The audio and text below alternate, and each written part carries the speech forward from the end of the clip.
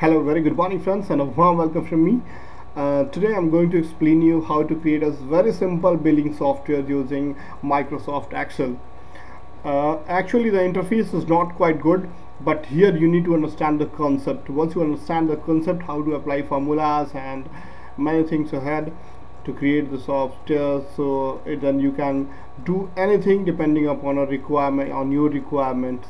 Okay, later on I know that the look of this Excel is not so professional, so later on you can apply this concept as well in Access, or you can MS Access, or you can use it to Visual Studios and many more softwares ahead. So let's see, understand the basic concept first. Okay, so for that we need to open a blank MS Excel sheet. Suppose here I'm going to create a simple billing software for Kirana store, general store. Okay, so first of all we write the name of Kirana store. Okay,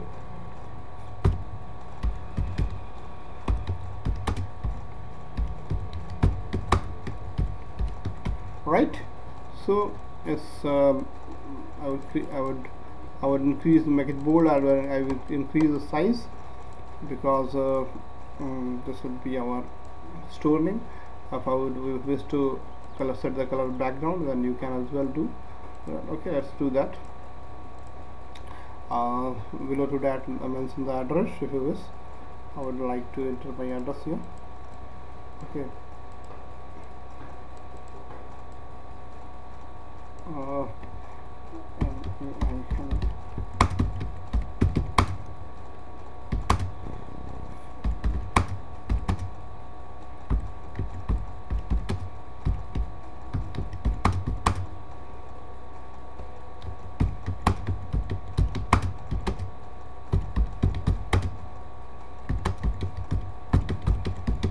Okay, that's it. So since this is subheading, so I would make it a little bit bold and big. I can also change the color of the background. Let's see, that's okay. Suppose that and I would create my requirements. Suppose that I have my certain requirements, that serial number would be there, SL.NO, serial number of the product. Okay, product name would be there definitely. So PARTICULARS, particulars would be there. I would drag and increase the size because it's showing that here it is not getting fit here. So right, so after that I will write here rate, the rate of the product. After that write here the quantity, and here the amount. Okay, so since these all are to be in center, so we would do it this, that this should be always in center, right? Since they are headings, so I would make it a little bit bolder and bigger. Okay, so now what to do is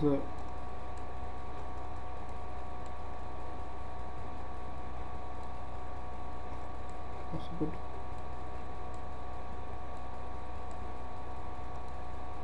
Okay, right, since they are headings, so we would cover change the color as well of the background. They look good. I would keep it as like this. Any of the color you wish, you can select. I believe that this is good. Okay, so let's see. Now let's write here total. I would get a total of products. Color it as well. Okay, so let's see, and this will be the box where the value of total would come. So right, I would also like to change the interface here. This is all things, color interface. So let's see, I will select the color interface a bit cyan. Right, so make it red.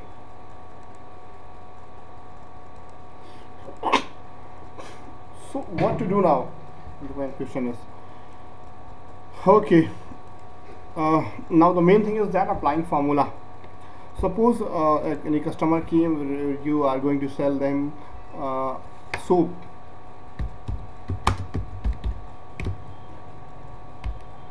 Lux soap. Okay, rate is 10 rupees. Quantity, suppose if I purchase 5 pieces. Okay, so what would be an amount? Here you have amount. So here the main thing is that how to create formula. Just what you need to do is that just you are creating a formula. You know that if you multiply both the rate and quantity will get the amount. So what we need to do here is that we just click in the amount field here. Okay, required field. After that we press here equal to button. After that we are going to multiply, press this right here because we are going to multiply this and this. So we will first click here. It has selected the H6 row, okay, position, and after that we have to, since if we will get the total here equal to this thing, if we would multiply this and this, then we will press here multiply single on the keyboard, okay, and to whom we are going to multiply with this quantity. So we would again click here, right? So once we do that, we have created a formula. That means this whatever this row is in, whatever is in this row will be multiplied, will get the amount. Okay, and once we do the save here, it will create an amount. Okay, save it. And similarly, but this formula has been applied for this row only. Now we want the similar thing to happen with this all. Okay, so what we do that, we will click and hold here, and we will drag for all of these 10 rows. Once you do that and do a save, all the formula will be automatically applied for each and every rows right here. Okay, so now suppose if any customer, what to do that, suppose we had created a formula. Okay, now suppose any customer came and he asked for something else. Suppose that he is asking for salt, 2 packets salt, give me 2, rate is 5 rupees, 15 rupees per kg. Okay, 15 rupees, and he is willing to get 2 packets salt. So automatically it will create, see, automatically it has generated 30 rupees. Okay, see right here. Okay, the amount is calculated automatically by multiplying this. Similar thing is that suppose he is demanding for anything else, Boro plus. So rate is 25 rupees and he is asking for 5 packets, then automatically it will calculate. You don't need not to do anything. Suppose if you have to also configure this total field, that how to calculate automatically, these all things. So basically what exactly is that, if you have here, you also need to create a formula. This box you are going to calculate. So click over here, press an equal to button from your keyboard. Now what exactly is this? Summation of these all things. So press here. After that click plus, after that again click plus, press plus, again click plus, again click plus, again click plus, again click plus, and do the same for all rows. Okay, and save it. Once you do that, automatically it will create the formula. It will add everything. In the similar scenario, now if you add something else, you can do this by summation as well. You need not to add give plus sign. You can give this auto sum symbol which is here. You can also configure like this. Okay, so for the sake of simplicity, I am understanding you in this way. Okay guys, so let's see. Suppose if customer asks for something else, like 1 kg rice, rate is suppose 45 rupees kg, and if he is willing to get 10 kg, so if you write here or and click somewhere else, it will automatically calculate and add to this value as well, total. Right, so guys, this is a very simple thing. If suppose once this format is created, your bill is ready. Suppose if you want to print it, go to your printout to your customer, go to print and see the print preview.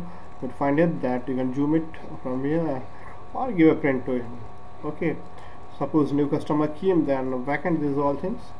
Okay, vacant these all these values, and again you can use for new customers. Okay, so that's it guys and girls. Later on, of course its look is not pretty good, but if you implement it, this concept in Visual Studios, which I would show in later on, and so guys,